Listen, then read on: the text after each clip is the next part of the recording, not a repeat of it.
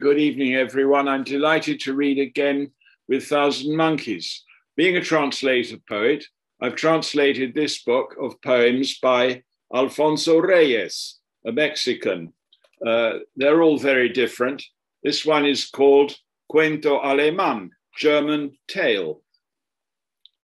It was the hour the cat performs its bacon-grabbing spring, when across every window pane fine gold is glittering, the hour the magus of the moon goes out adventuring. In every bottle, jug and flask, the wine was heard to sing.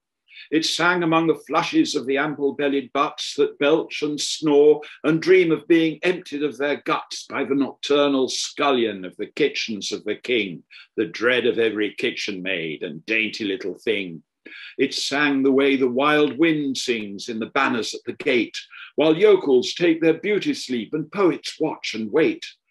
All in her dreams the princess heard the wine's alluring chants. All in her dreams she yielded to the pleasures of the dance. She had a base-boned chaperone of very low degree, who dreamed, it's fairly normal, she was on a drunken spree. The king's a man of honor, a discreet and upright king. The king, he dreams of nothing, for he doesn't hear a thing. The king had grown a golden fleece that hung beneath his chin. Perhaps he kept a golden wine to marinate it in. This was his wisest counsel. This consoled him last and first, to swig whenever possible a bottle of the worst. The cat has pinched the bacon, and towards the moon it's gone, soars up and drinks the little wisps of moonbeam one by one.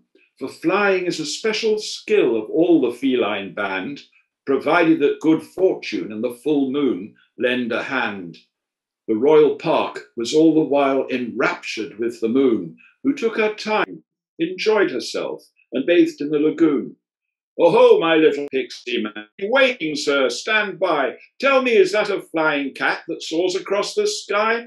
Oh ho, my little elf, and would you rouse me? Can't you tell? It's the devil haunts and harries us, the devil come from hell.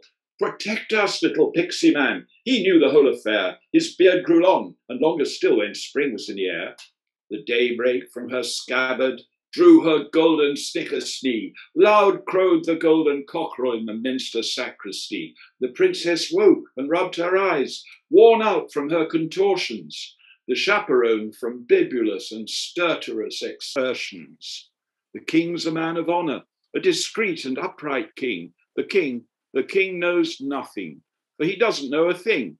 The folk who saunter in the square to view the clock, they say, it was the Flying Dutchman Puss in Boots who passed this way.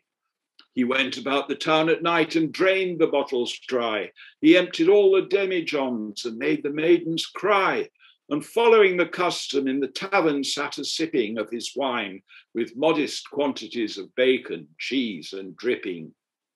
The princess was delivered of a very ugly cat. The chaperone was negligent. She took the blame for that. The king, a noble-hearted and sagacious man of state, continued with his breakfast and completely cleared his plate. He supped his mild and bitter ale and sucked his whiskered septum and ate his meal in silence. Not a single word escaped him. And there's no doubt about it that between himself and he, the king had not one thought at all. No comment. Let it be.